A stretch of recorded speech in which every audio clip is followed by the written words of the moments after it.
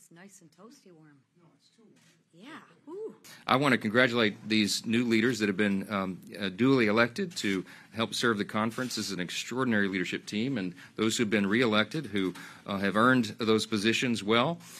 This was a group and a body today that worked together and did some really extraordinary things. And so today we began this morning, as Steve Scalise just told you, our majority leader, that we began with President Trump, and he came to visit us. It was a bit of a pep rally. Everybody feels very confident, very encouraged about the days ahead, and he gave us a very inspirational message, and he talked about the importance of maintaining unity and standing with this leadership team to go forward. It was very well received, and that set the tone for our day, and we had a very productive day together as a Republican conference, and the theme that you'll hear over and over from all of our members across the conference is that we are unified and energized and ready to go.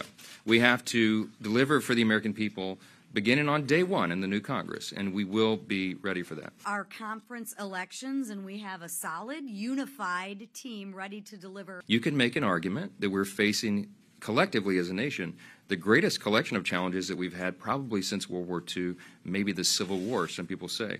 So serious times call for serious leadership. It's going to be a policy agenda-driven administration and a Congress, and you've heard us say many times that it could be, I believe it will be, the most consequential Congress in the modern era, most consequential administration in the modern era, because frankly, we have to fix almost every area of public policy. So I want to again tip my hat to the chairs of two of our most important and active caucus.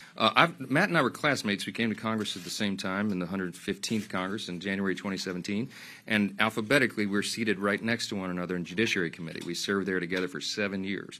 Some of y'all who cover Judiciary know those are long meetings, so I got to know Matt very well. Look, I'll say this. Everyone who served with him will tell you he's one of the most intelligent members of Congress. He's an accomplished attorney. He's very concerned about the lawfare that has been occurring in the Department of Justice under the Biden administration, and the fact that the American people have lost their faith in our institutions of justice because of everything that they've seen. He's a reformer in his mind and heart, and I think that he'll bring a lot to the table on that.